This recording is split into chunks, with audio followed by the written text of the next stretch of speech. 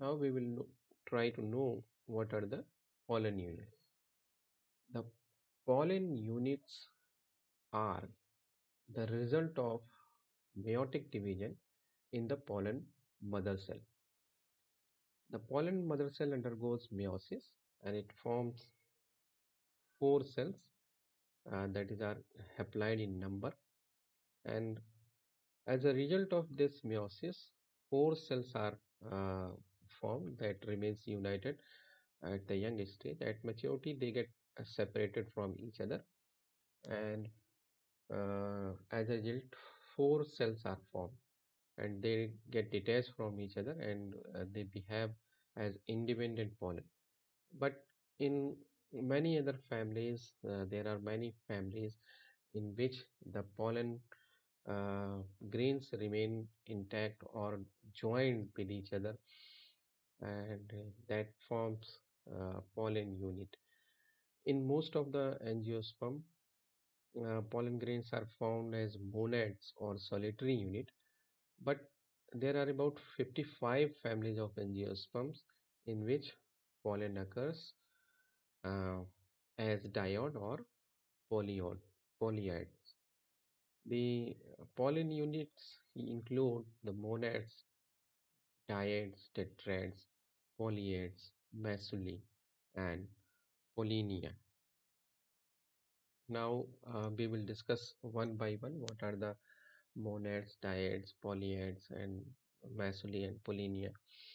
So monads, after the division of the pollen mother cell, each pollen unit gets separated from each other, and each cell behaves as a pollen grain. They are independent, as we can see in this diagram that there is a solitary cell. So this cell is called as monad. Sometimes it happens that after the cell division, two cells remain joined with each other. Such type of pollen grains are called as dyads, and this is a characteristic of family Podostemaceae, in which the pollen grains are found as dyads. Then another category of this pollen unit is tetrads. Tetrads are formed after the meiosis, that four cells are formed, and the four cells remains intact with each other in different patterns. There are about five type of these tetrads, that is tetrahedral tetrad, isobilateral tetrad, T-shaped tetrads, linear tetrads, and this decussate tetrad. In tetrahedral tetrads, the all four pollen grains are united in two different planes like a tetrahedron. Uh, we have seen the structure of this uh, diamond. Uh, in tetrahedral tetrads, the pollen grains are also arranged like the structure of diamond. Uh, we can see the in diagram A that three cells are at the front side and one cell is at the back side, that is fourth cell is at the other plane.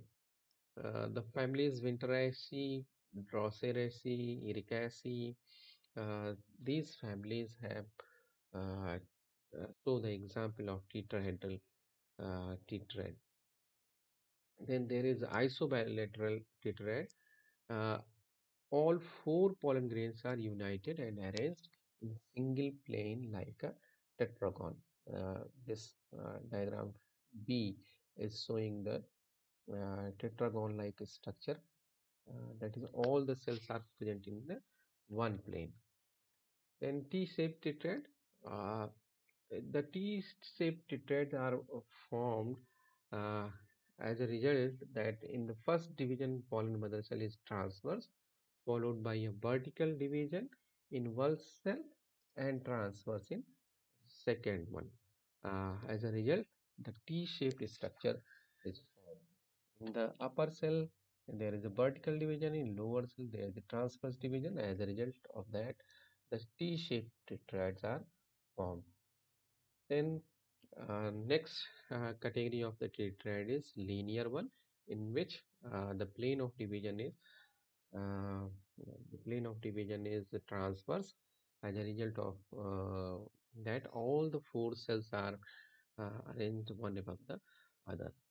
In decussate tetrad, in this category, the paired pollen grains are united and arranged at right angles to each other. Uh, in this diagram, we can see that two cells are arranged like this and two cells are arranged like this. In decussate tetrad, uh, they are united and arranged at the right angle to each other. Now come to the polyhed. The polyhed are the structure which have pollen units more than 4. Polyhed have a number of cells in them in multiple of this 8, 16, 32 or 64, which remains together after maturation.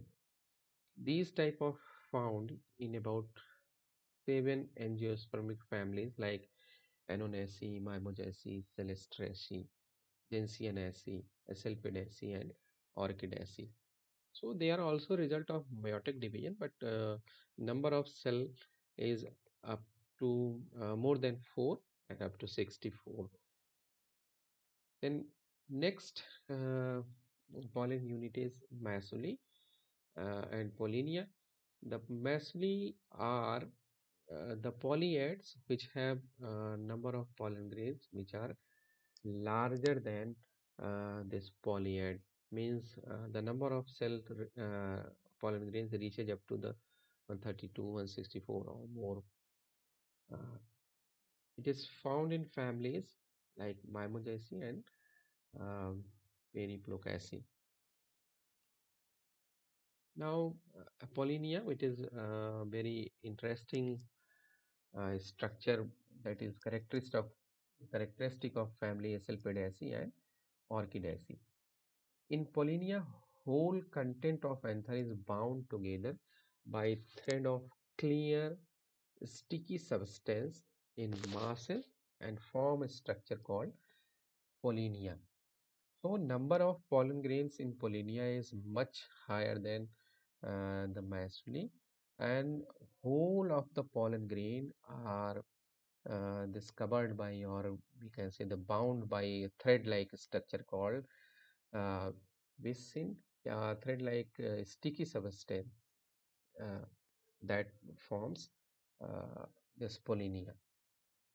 In Acelpidaceae, the two pollinia are united by two arms, retinaculum or caudicle. This one from here to here, this is called as retinaculum or caudicle. This is retinaculum or caudicle. These two are joined to the structure called as corpusculum, that is called as central gland, uh, and which is attached to the stigma.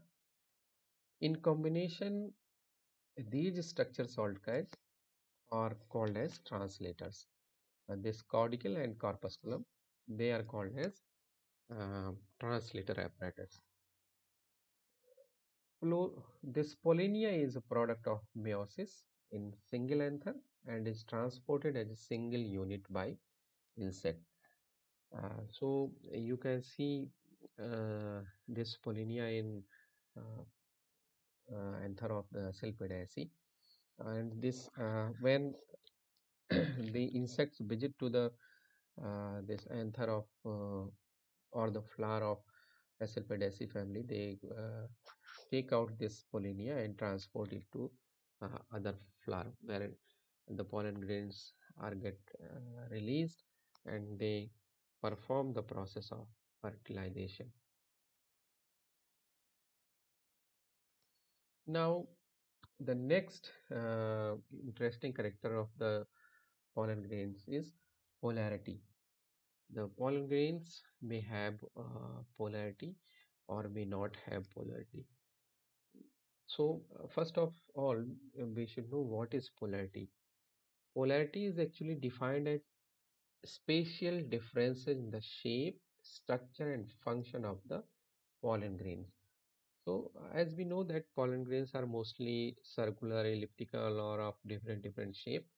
So, they have two poles. One is proximal pole, one is distal pole, and there is a difference between proximal pole and this distal pole, and this spatial difference that is in the form of shape, structure, function, ornamentation, and that is called as polarity. Almost every pollen grain has some sort of polarity, which is responsible for the specialized shape and structure of the pollen grain. So we know that every pollen grain have polarity, and this polarity is responsible for the special shape and structure of the pollen grain. According to the polarity, the pollen grains may be apolar, cryptopolar, and polar. So the pollen grains may be apolar, that is, they don't have polarity. Cryptopolar, that is in between the polar and uh, apolar. Polar one have clear polarity, cryptopolar have polarity, but at first, by seeing that, you cannot say that they have polarity, but clear uh, when you observe pollen grains, uh, close observation reveals that they have polarity. Polar pollen grains may be isopolar, heteropolar, or subpolar. This three type of polarity is observed in the polar pollen grains. So now we can discuss the different polarity. In apolar pollen grains, poles cannot be distinguished when they are released from the tetrads. Means uh, by close examination, you cannot distinguish the polarity, clear polarity in polar pollen grains because they don't have any type of polarity. In cryptopolar pollen grains, the first appearance seems to be apolar, but close examination reveals more or less distinguished polarity. Example are larynx and pseudosuga. These are the plants that show cryptopolarity. Means in first appearance, you cannot say that they are uh, apolar, or you can say that they are apolar, but when you examine these pollen grains, close examination, then they show polarity.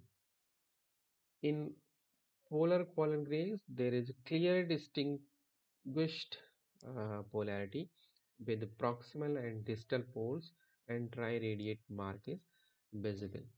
As we can see that here, this is proximal pole. Uh, Proximal pole is that pole. From that side, the pollen grains remain attached to each other.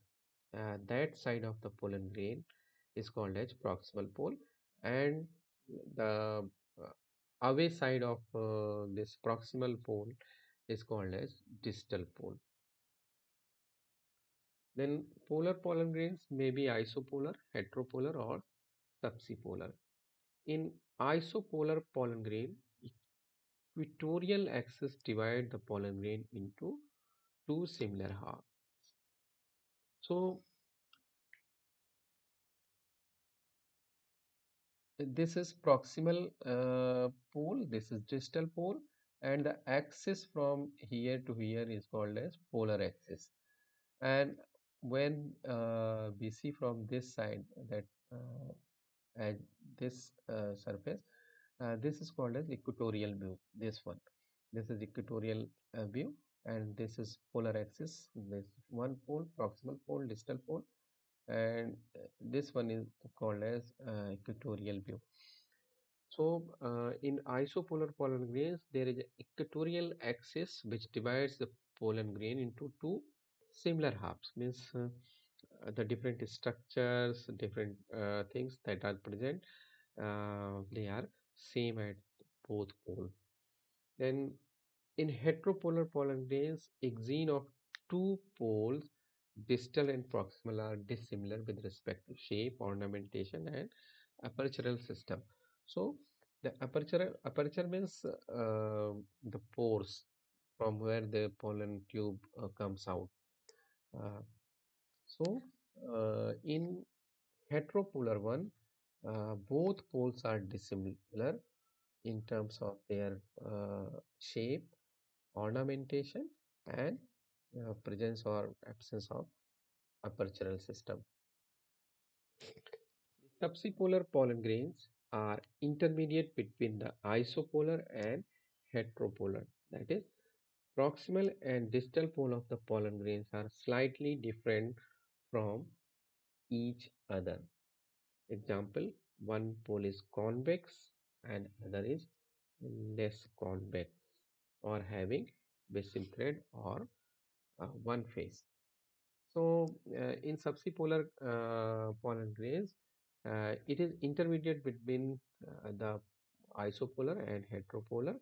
Uh, Sometimes the proximal pole or distal pole, they are slightly different from each other. Such type of pollen grains are called as subsepolar pollen grains. And the example of subsepolar pollen grains are found in family Onagraceae, that is genus Oenothera.